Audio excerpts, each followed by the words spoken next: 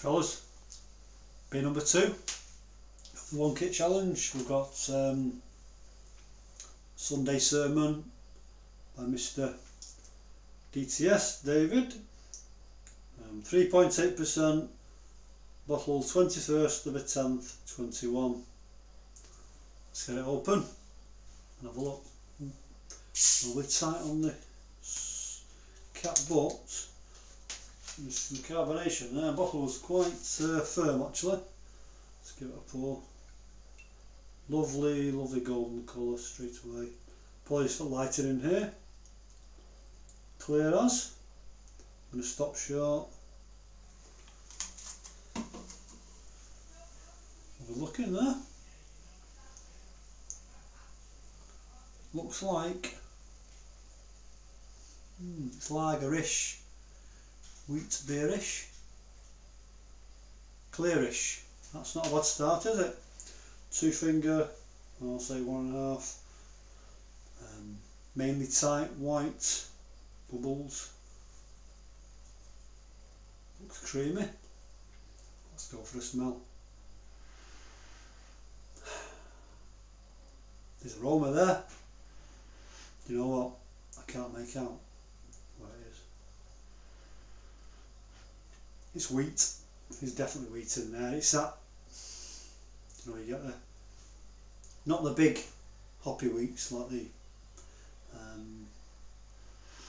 commercial, but there's wheat in there definitely.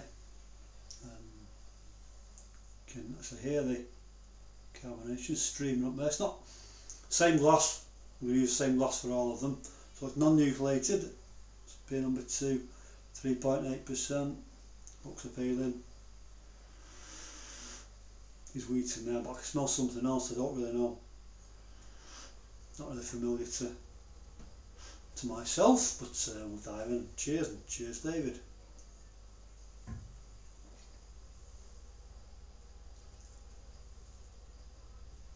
It's sharp. It's light.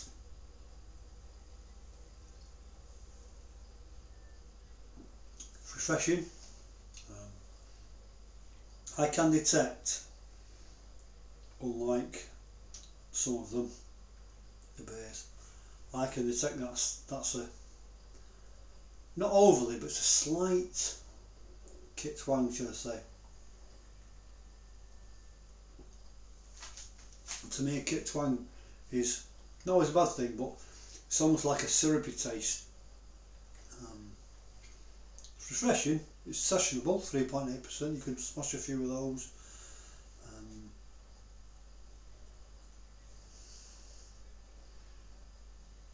A little bit of sweetness as well. Not overly sweet, but I reckon that finish probably quite a high FG because there's some sweetness there.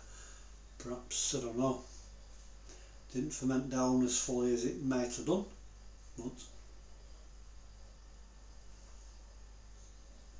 it's certainly nothing over. I'm almost getting a lemon type lime on the back.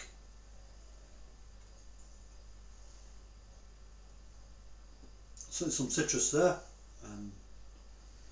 Is it a decent beer? It's a very good beer.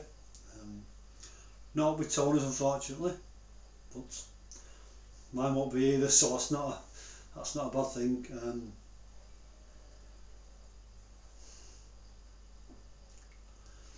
More like a light ale, I'd say,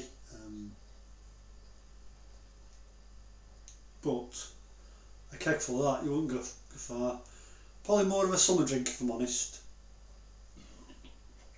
Carbonation attack. So yeah, really nice beer, very well done, light on the body, nice looking, heads staying around, got some lace in there as well, unusual for a kit beer to be honest.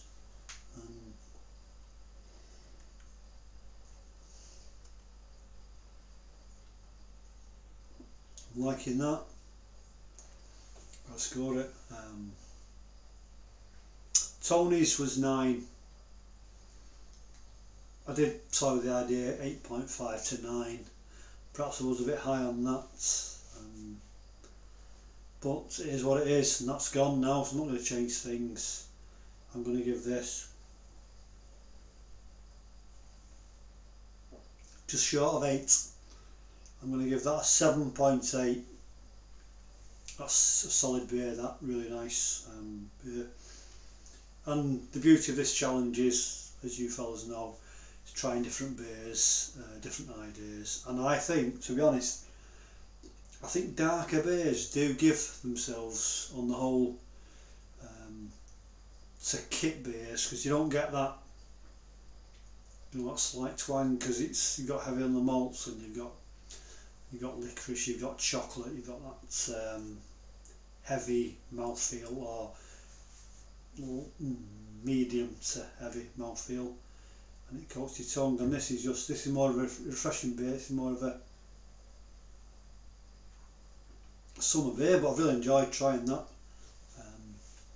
If I'd made that, I'd be more than happy, and that's the kind of thing I would like on the keg. 3.8%, you smash a few of those, wouldn't you? So cheers fellas, cheers David again.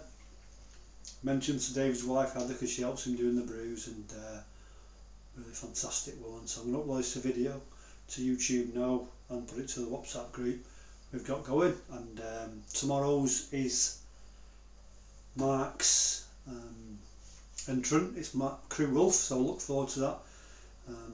Might do it tonight and then upload tomorrow, I'm not so sure, but I savour this. Oh yes. It's just really good fun. There's no prize, it's just, you know, but cheers, and catch you later.